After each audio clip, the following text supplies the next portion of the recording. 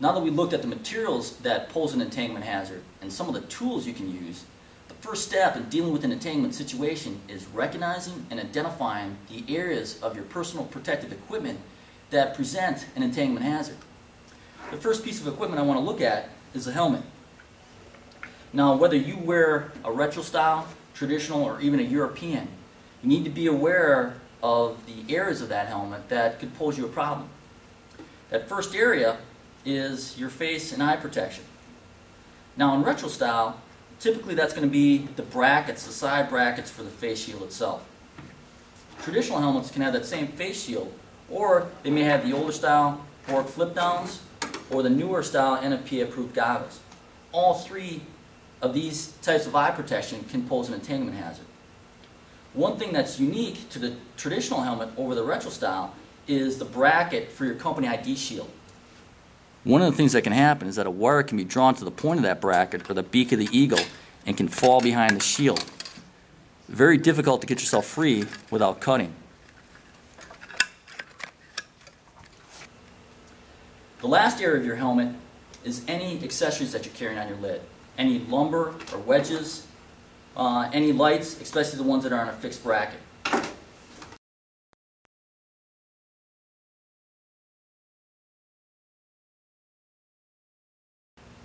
The next piece of equipment we're going to look at is our breathing apparatus.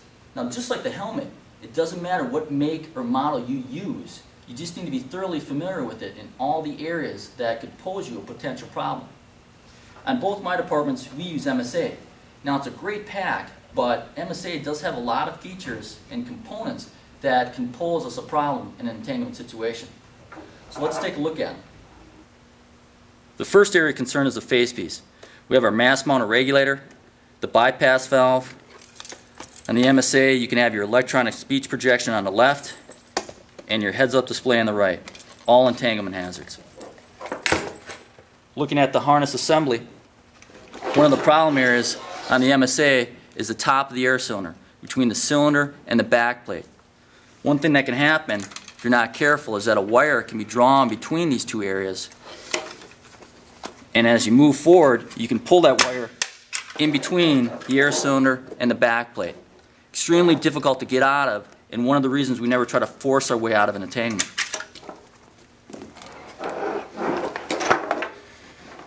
Another area of concern on the harness is the middle. On the left, on the MSA, we have our first stage regulator. On the right, we have our cylinder band locking assembly. Now, it's the design and configuration of this assembly that makes it a significant hazard. It has two modes of operation. It flips up, and then it also rotates. This design presents a significant hazard in itself, but as it does rotate, it further loosens up the cylinder, making it easier for a wire to be drawn between the cylinder and the harness backplate.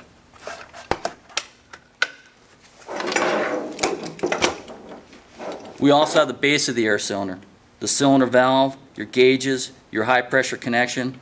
On the MSA, you have the low air alarm or the bell, and then on newer SCBA, you have the RIT fitting, also referred to as the universal air connection or the universal RIT connection. Basically, it's your quick fill transfill valve.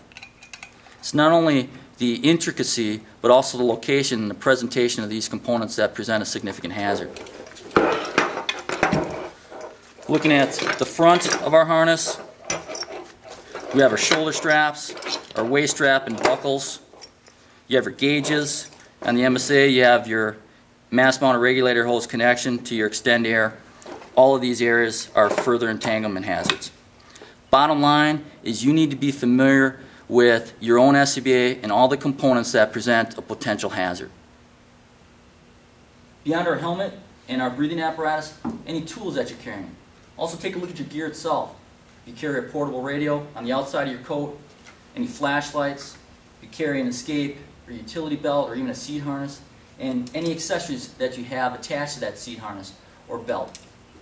The point to all this is that the more you are aware of all the areas of your personal protective equipment that present an entanglement hazard, the more likely you can avoid getting into trouble, because you can shield, protect, or minimize the exposure of those components when you are confronted with an entanglement situation or a debris field. Also, the more quickly you can get out of a situation, because you'll know what areas to address, what areas are potentially getting hung up or that are caught on wires or debris. And you can go to those areas much more quickly and efficiently. A few final points that I want to mention. Understand that an entanglement situation falls within one of the Mayday parameters, so don't delay and call for help early. Remember, you can always cancel Mayday if you're able to get yourself out, but any delay in the beginning could cost you big time in the end. Also, if you're the operations chief or a rapid intervention team managing the Mayday, we need to address utilities. Think about it. If that firefighter is caught in a collapse or debris field and is faced with open contacts or live energized wires that they're forced to cut through, they're going to be in a world of hurt. So we need to shut down gas and de-energize the building ASAP. The earlier in the incident, the better. It all starts with awareness. That leads to prevention. But we can't neglect training to develop a skill that allows us to react in a safe, quick, and efficient manner.